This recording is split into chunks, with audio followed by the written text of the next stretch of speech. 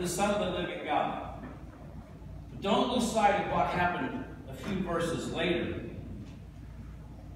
From that time on, verse 21, Jesus began to show his disciples that he must go to Jerusalem and suffer many things from the hands of the elders and the chief priests and the scribes, and be killed, and on the third day arise. That's not what Peter wanted to hear. Not what the disciples wanted to hear. And so Peter took him aside. Now remember, Peter has just acknowledged you're the Christ, the Son of the living God. You're God, right? But Peter's still going to take him aside and tell him how to do his work, you know. Think about that for a minute.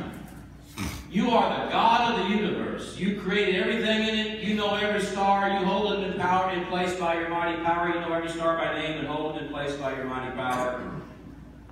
But on this, you probably don't really know what you're talking about. So let me take you aside and explain this one to you, all right? So he takes him aside.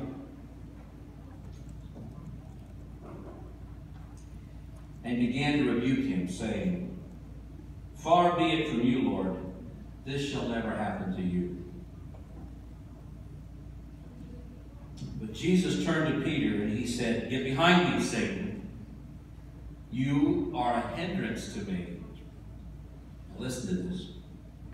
"For you are not setting your mind on the things of God, but on the things of man." The problem we have in 9 churches is that these people in these churches have set their hearts and their minds on the things not of God, but of man. And I know we say it all the time, but they want their plans for their church. Peter wanted his plan for Jesus' ministry. It's not going to be like this, Jesus. It's going to be the way we think it ought to be. And we run into that all the time in 9 churches. Yes, we believe Jesus is the Christ. Yes, we believe the Bible. Yes, we do. But no, we are not setting our heart or mind on what God wants. We don't want to think about the suffering and the difficulty and getting into what the agenda that others would have. We want what we want for our church. And so we say all the time, you're not going to revitalize a church until you revitalize their hearts. Until they decide to follow Jesus. And as he went on in the next few verses and said, if you want to follow me, you have to be willing to what? Take up your cross daily and follow me. Following Jesus is a life of sacrifice. It's a life of giving into his leadership and his will. And I just can't say it often enough. When we talk about revitalizing and replanting 9 churches, we are not talking about some quick fix church growth method of how you get people to attend a worship service. We're talking about how do you get people to lay down their agenda and what they want for their life and for their church and be willing to pick up the cross and follow Jesus no matter how costly it is. And the truth of the matter is that is the only pathway of joy they'll ever have. And that's what we are called to teach. And lastly, let you know that this is a spiritual battle. It was Satan who put that in Peter's heart.